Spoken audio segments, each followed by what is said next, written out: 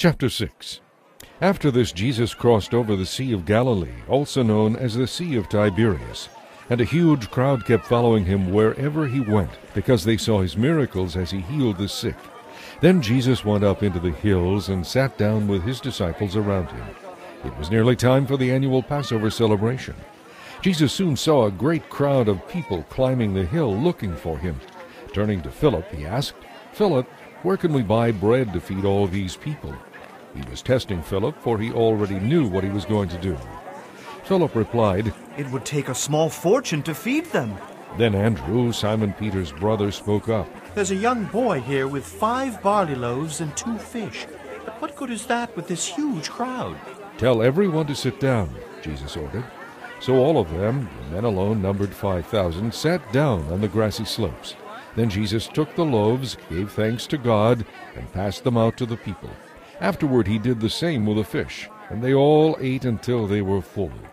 "Now gather the leftovers," Jesus told his disciples, "so that nothing is wasted." There were only 5 barley loaves to start with, but 12 baskets were filled with the pieces of bread the people did not eat.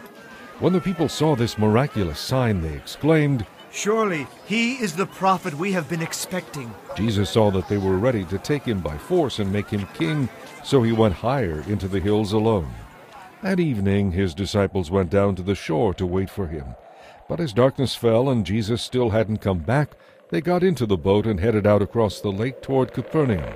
Soon a gale swept down upon them as they rowed, and the sea grew very rough. They were 3 or 4 miles out when suddenly they saw Jesus walking on the water toward the boat. They were terrified, but he called out to them, "I am here, don't be afraid." Then they were eager to let him in, and immediately the boat arrived at their destination. The next morning, back across the lake, crowds began gathering on the shore, waiting to see Jesus, for they knew that he and his disciples had come over together, and that the disciples had gone off in their boat, leaving him behind. Several boats from Tiberias landed near the place where the Lord had blessed the bread and the people had eaten. When the crowd saw that Jesus wasn't there, nor his disciples, they got into the boats and went across to Capernaum to look for him. When they arrived and found him, they asked, "Teacher, how did you get here?" Jesus replied, "The truth is, you want to be with me because I fed you, not because you saw the miraculous sign. But you shouldn't be so concerned about perishable things like food. Spend your energy seeking the eternal life that I, the Son of Man, can give you. For God the Father has sent me for that very purpose." They replied, "What does God want us to do?" Jesus told them, "This is what God wants you to do. Believe in the one he has sent." They replied, "You must show us the miraculous sign if you want us to believe in you." "What will you do for us? After all, our ancestors ate manna while they journeyed through the wilderness." As the scriptures say, Moses gave them bread from heaven to eat. Jesus said, "I assure you, Moses didn't give them bread from heaven. My Father did. And now he offers you the true bread from heaven. The true bread of God is the one who comes down from heaven and gives life to the world." "Sir," they said, "give us that bread every day of our lives." Jesus replied, "I am the bread of life. No one who comes to me will ever be hungry again. Those who believe in me will never thirst. But you haven't believed in me even though you have seen me. However, those the Father has given me will come to me, and I will never reject them. For I have come down from heaven to do the will of God who sent me, not to do what I want. And this is the will of God, that I should not lose even one of all those he has given me, but that I should raise them to eternal life at the last day. For it is my Father's will that all who see his Son and believe in him should have eternal life, that I should raise them at the last day." Then the people began to murmur in disagreement because he had said, "I am the bread from heaven." They said, "This is Jesus, the son of Joseph." We know his father and mother. "How can he say I came down from heaven?" But Jesus replied, "Don't complain about what I said, for people can't come to me unless the Father who sent me draws them to me. And at the last day I will raise them from the dead. As it is written in the Scriptures, they will all be taught by God.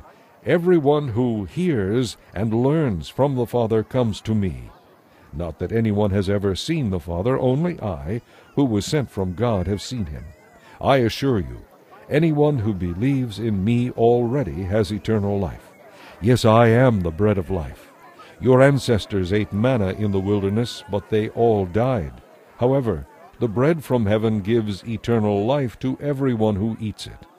I am the living bread that came down out of heaven. Anyone who eats this bread will live forever.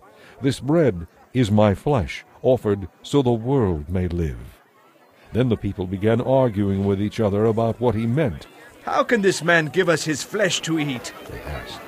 So Jesus said again, "I assure you, unless you eat the flesh of the Son of Man and drink his blood, you cannot have eternal life within you. But those who eat my flesh and drink my blood have eternal life, and I will raise them at the last day. For my flesh is the true food, and my blood is the true drink. All who eat my flesh and drink my blood remain in me, and I in them. I live by the power of the living Father who sent me.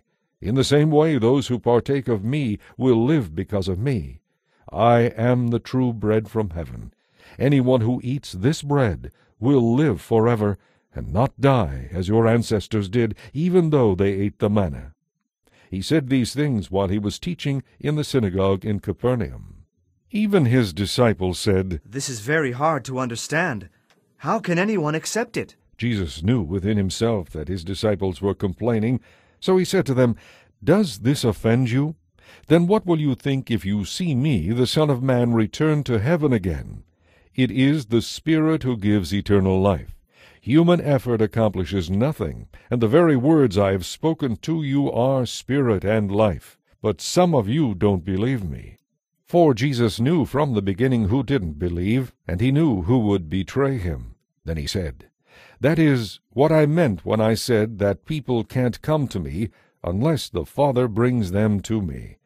At this point many of his disciples turned away and deserted him. Then Jesus turned to the 12 and asked, "Are you going to leave too?" Simon Peter replied, "Lord, to whom would we go? You alone have the words that give eternal life.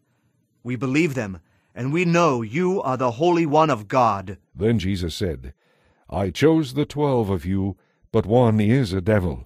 He was speaking of Judas, son of Simon Iscariot, one of the 12 who would betray him.